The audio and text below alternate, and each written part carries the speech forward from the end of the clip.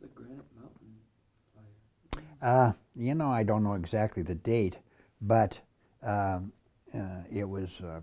That was You know, before you were oh, much. here. Oh, yeah. That was a long, It was long like time ago, right? 1910 to Right. 1925, and we have a brick.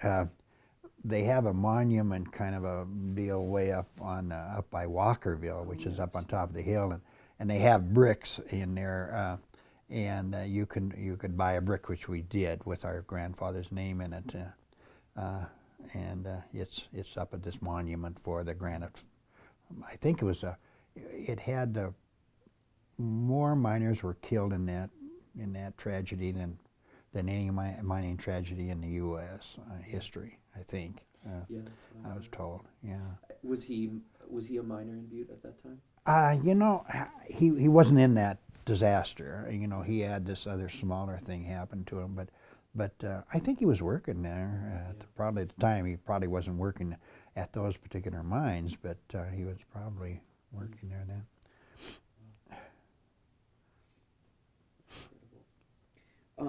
Do you remember any of the games you would play as a kid, or what sorts of activities you'd get up to? Oh yeah.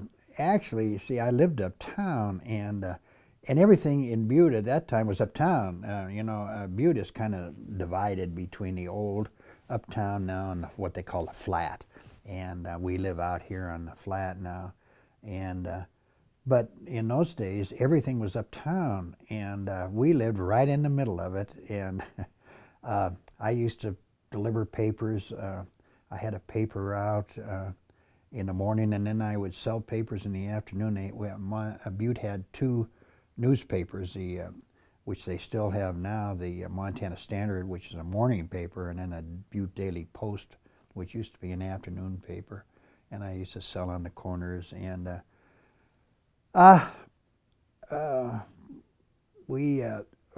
you know, I know the uptown so well and can remember it so well. All the little stores that were tucked in, you know, it was just really packed. As a matter of fact, I've got a photograph book here, and it shows the uptown just on a regular day. I mean, there's probably 200 or 300 people that you could count uptown. You know, everybody was up there. At one time, Butte was population was very close to 100,000 earlier than before I was alive. And they were all uptown. You know, living in rooming houses, hotels, and boarding houses, and things like that. So, boy, the uptown was really a crowded place.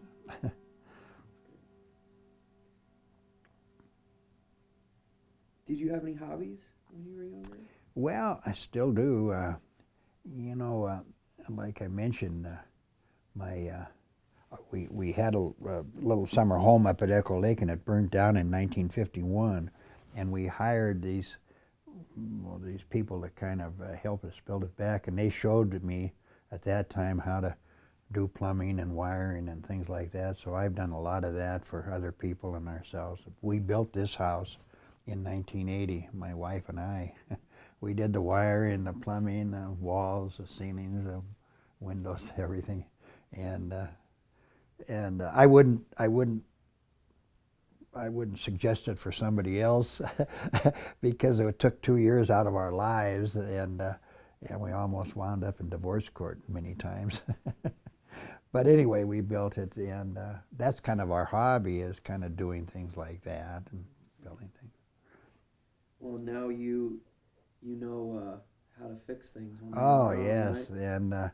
And that's fortunate and unfortunate because our kids don't know how to fix things, and every time something goes wrong, we get a call. And we have now since given our summer home to our kids, and none of them know how to do anything, so we're still doing all the work up there.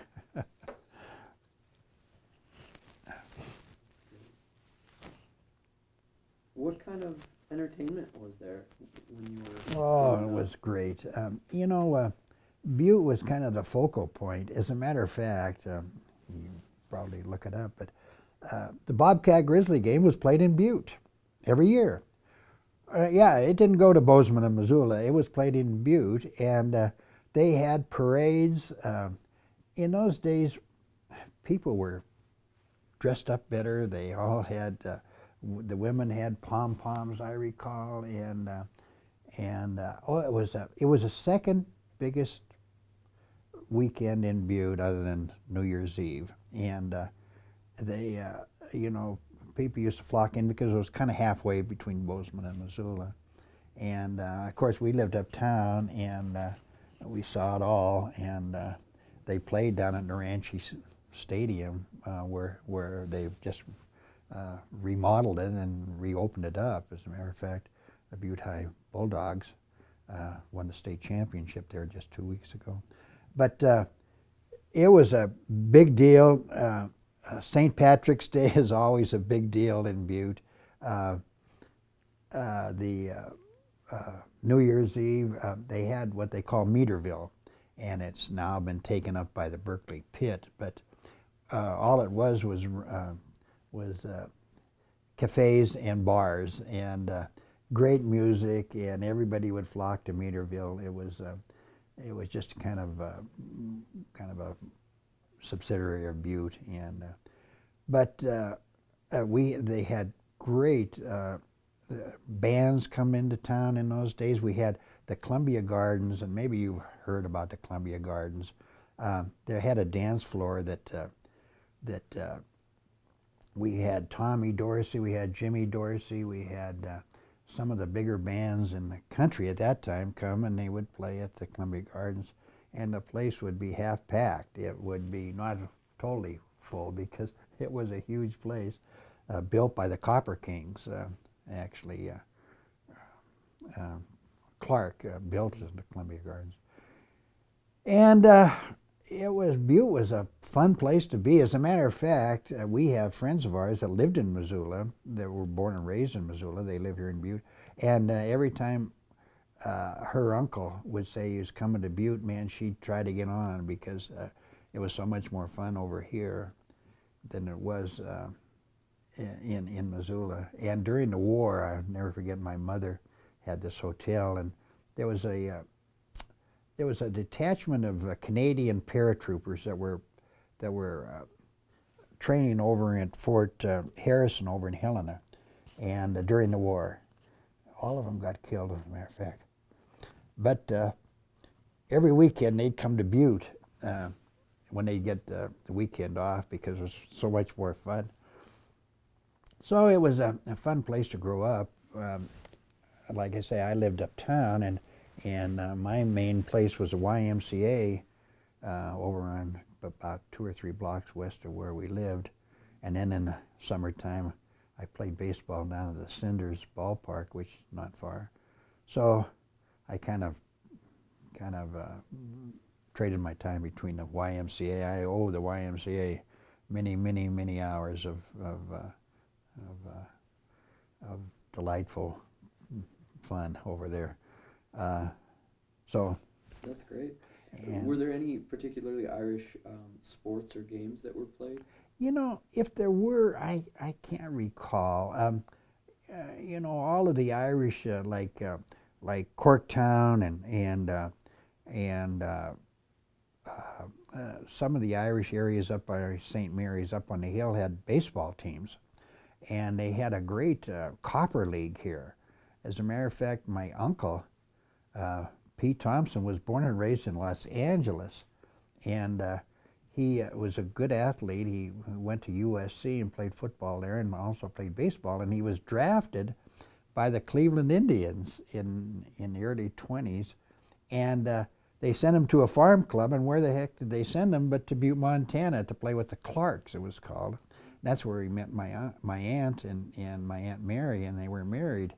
And so they had a really, you know, it wasn't major leagues, it was, you know, minor leagues, but it was a very spiritual minor league they had here in baseball. And they had great hockey. Butte, you know, with the ice and everything, they had a first-class hockey league here. And so, you know, the Irish love sports, and we had plenty. That's great. Okay. Are we back? All right, we'll forge ahead. So, We talked a little bit about, well, we talked a lot about the boarding houses. What was your housing like when you were growing up? Well, like I say, we lived in a pretty nice little home. My father worked for the Postal Service, and in Salt Lake, and he was born in Park City, but migrated. The job was in Salt Lake when we were growing up, and then he caught lung cancer, and died, like I say, when I was 5.5 years old. And my mother was a native of Butte, and so she sold a house and got a little equity out of the house. And in those days, there was no Social Security or no workman's comp, and they didn't have any pension or anything, so it was really tough. She had a little life insurance, she had a little equity in the house, and really that's all she had. And so we moved back to Butte, and my grandmother had a boarding house, and we lived in the boarding house until my mother could get her feet under her and lease a small hotel down on Park Street, and we moved down there. And I went to St. Patrick's grade school and Butte High School and to the University of Montana. And you played, you were telling us earlier. I did. Well, I didn't. I was sat on the bench. You know, I was only a freshman and a sophomore, and I was kind of a small guy, but they kept me on the team. And I remember when we played teams like Colorado State in those days, and we'd be Colorado State for the week, and we'd get beat up by the regs, you know, all week. They'd practice against us, but I had a little scholarship, a little football scholarship, and I worked at the laundry at the university, and we would have to we'd laundered the T-shirts and sweat socks and chalk straps every day. Not a big deal because we just take them in big bundles and throw them in these huge washer and dryers. And then I lived in Jumbo Hall. It was a prefab hall that, it's kind of hard. It's up University Avenue, but kind of on the right before you get to the Oval, and ate at this women's dormitory. It was called East Hall, and like I say, then I went to the service and spent 2 years in the service, 14 months in Korea, and what portion of the service? Well, I had it made. You know, I really didn't see any action. I was in the Judge Advocate Center, and we handled civil law cases, and we naturalized citizens. You know, there was a lot of Army and Air Force personnel that weren't citizens. They were drafted or somehow, and they were aliens, and we naturalized them all and did things like that. I can't really say I was in combat. That's all right. You served an important role, though, regardless. My grandfather was in Korea as well. Yeah. Oh, he was. Mm-hmm. Yeah. What years do you know? Gosh, you know, I'm not. Yeah. I was there from 54, early 54 to latter 55, and the shooting was over, and but they were still kind of hostile to one another. See, that's kind of, I need to go interview him and get the specifics on that because I haven't interviewed him. Oh, yeah. Uh-huh. We can pause for this. Yeah, he was over there for a couple of tours of duty, and it was one of those things where he did see, on one of those tours, he saw some active combat, and it was one of those just, you know, yeah, freak things where he was home for leave because one of his numerous children were being born. He had 11 kids. And they sent in his And they platoon. sent him home, huh? They sent his platoon in while he was gone, and, you know, almost all of them got wiped out, and it was just this. Was he in the Army or Marines? I think it was regular Army. Yeah. And it was this kind of crazy freak Excuse thing. me, does everyone have coffee? I think we're good. Okay. Would you All right. like? No, I'm fine. You're I'm welcome good. to- No, I'm good. No, Because I have some. I get up at 6. I'm drinking coffee from 6 on. Okay, great. So let's talk a little bit about. I think we covered school pretty well, and let's talk a little bit about religious and social practices and any rites or festivals that you recall. Yeah, we're Roman Catholic, and we went to St. Patrick's. My mother was born and raised, but my father was nothing, but he became a Catholic, and we still have. My grandmother bought a statue down at the Catholic Church there in Salt Lake, and I have to go down and visit that. And I understand the statue is still there in memorial to my father.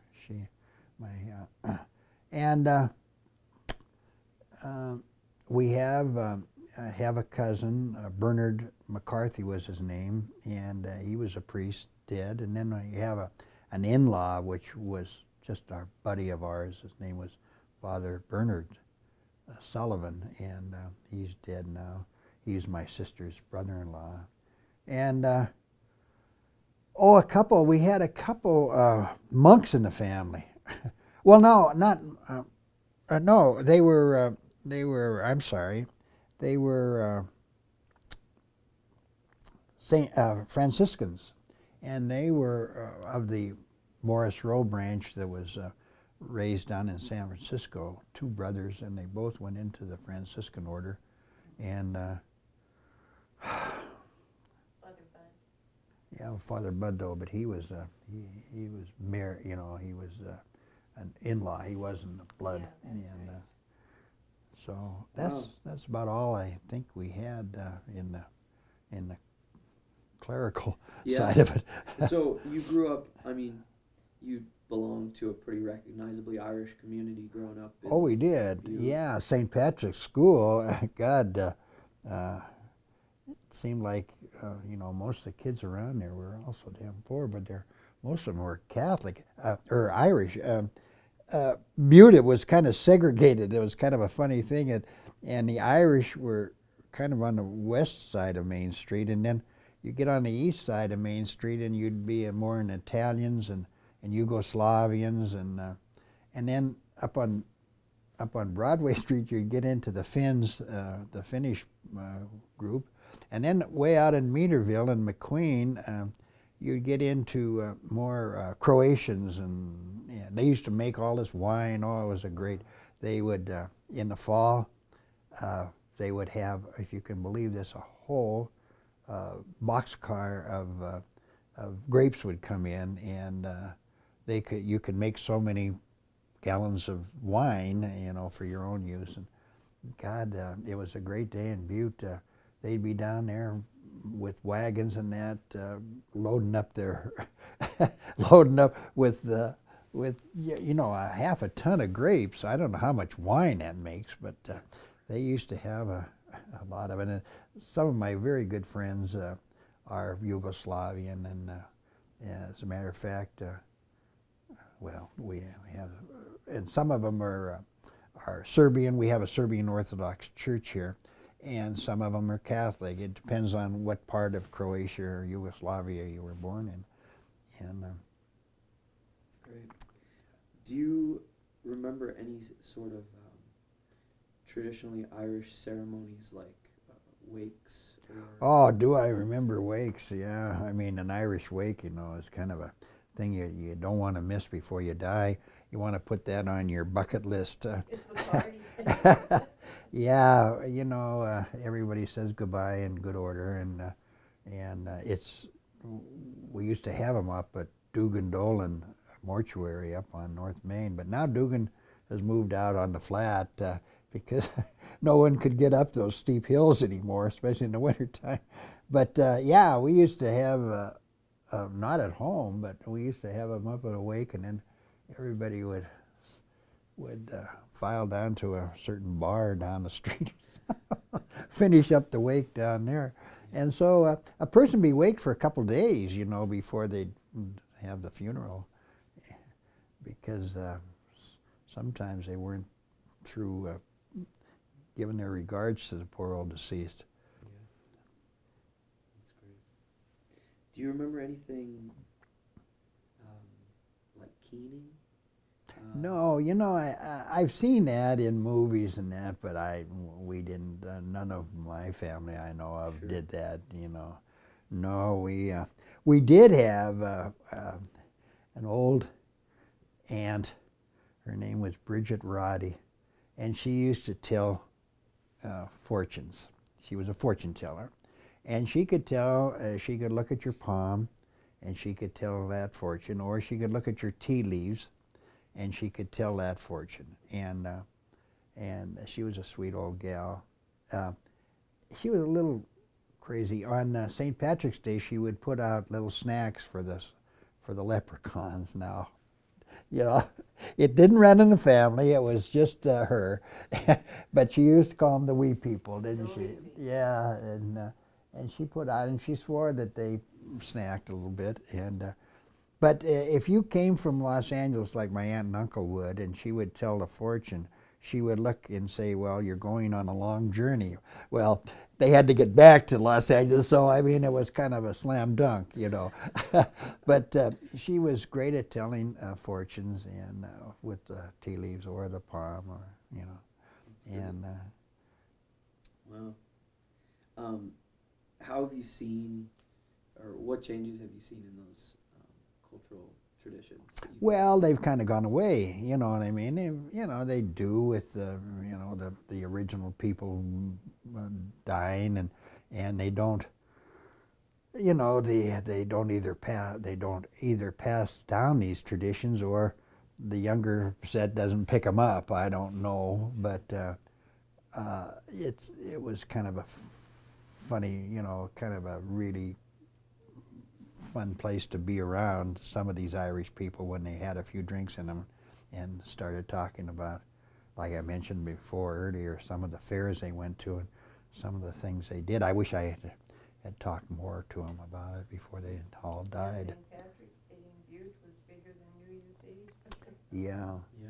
And it's still quite the celebration, though it seems like it's a little bit different now. Well, yeah, you know, when we were young, it was more religious. Everybody went to church, and we sang, you know, the Irish songs to St. Patrick's. And now everybody comes in and gets polluted. You know what I mean? Most of the younger people, they're looking, you know, just for a party. And we do have a parade, but it's probably not as classy as it was when we were kids. Great. A few more questions here, and we'll Okay. call it good. Do you remember any special sayings that your family had? Well, let me think. I can't recall anything. You know, like I say, they taught me some swear words in Gaelic, and and but darn it, I wish I had. I don't. One about roll it over in the hand a couple times. Oh yeah. Well, my grandmother has all these sayings, which we have kept.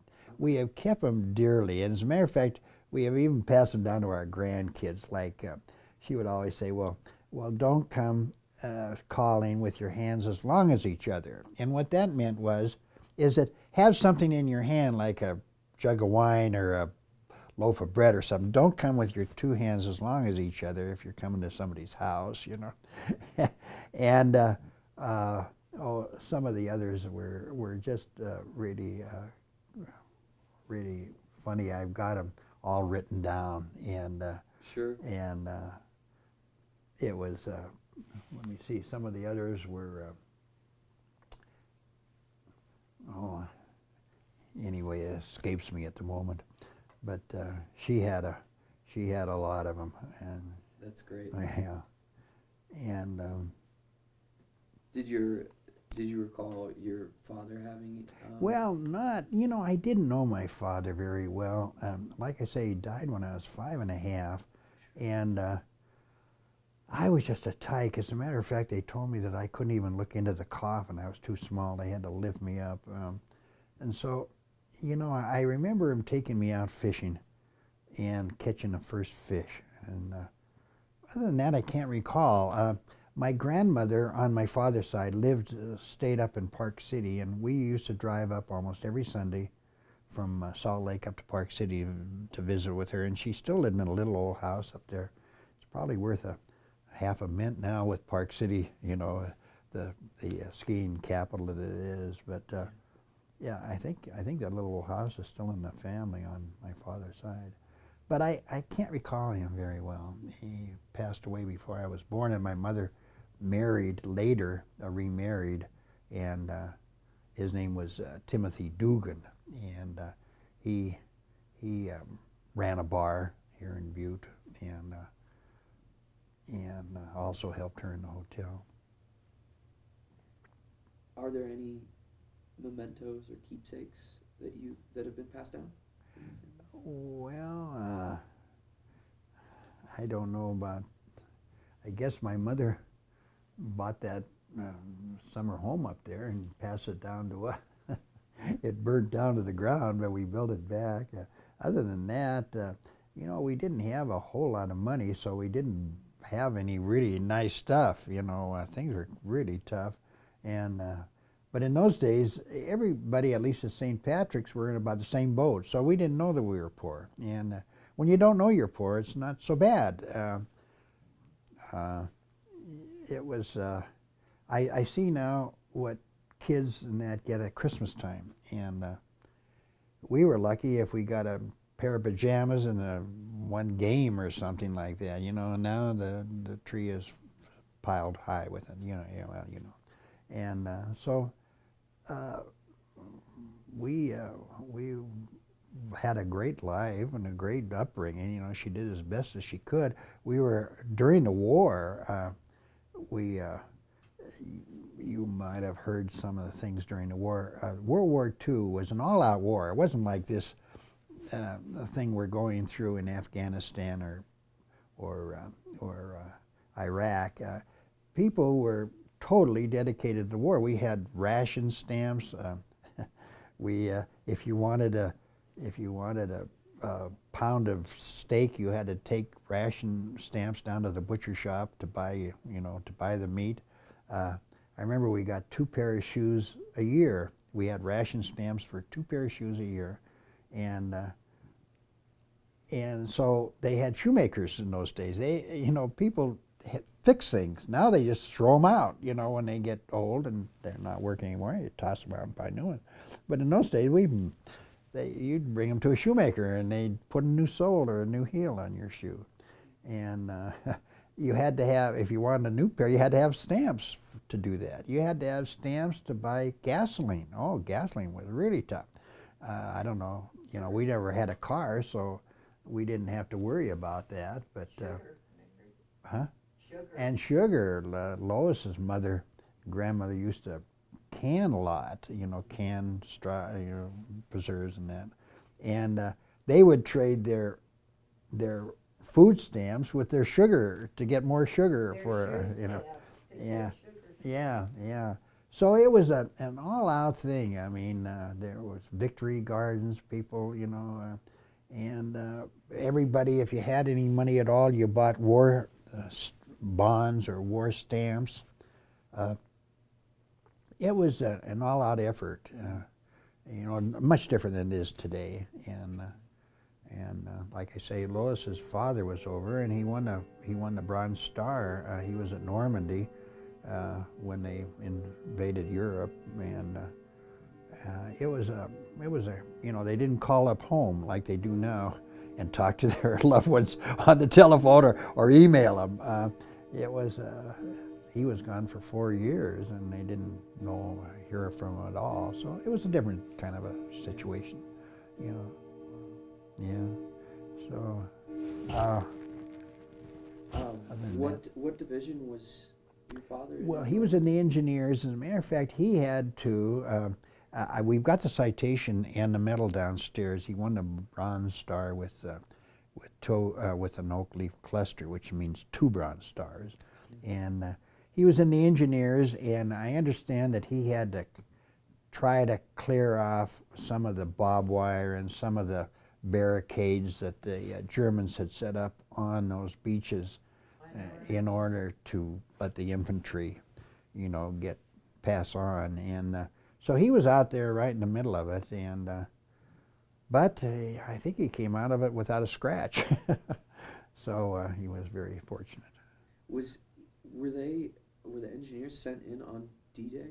Yeah, they were right there, and like I say, in order to progress, I understand that and you know, seeing like shows like Private Ryan and that the Germans had barricades set up, you know, barbed wire barricades that the infantry couldn't penetrate, and he had to actually go in with tractors or, you know, some kind of a machine and try to break those up so that they could get past, you know. That's incredible.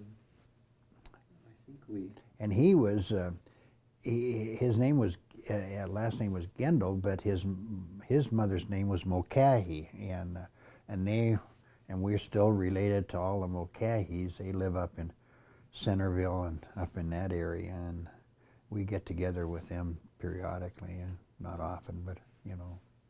So.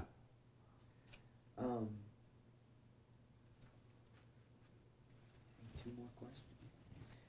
Did you have any traditional home cures for common ailments within the community or within your home? Oh, did we ever? I mean, you know, you'd only go to a doctor if you were almost dying. And I don't know if they're traditional or not, but I remember flannel. You'd heat flannel and put this Vicks Vapor around your neck if you had a sore throat, and heat this flannel and tie it on with safety pins around your neck. And some of the stuff that you know, that were passed down were used today. You know, like chicken soup, it helps. It's called Jewish penicillin, and it helps with colds and things like that. And so we kind of prescribed to that, and we always signed in on it. But you didn't go to a doctor or a dentist until it was an emergency, because there was no insurance in those days. You know, you had to pay before you get out the door. Yeah.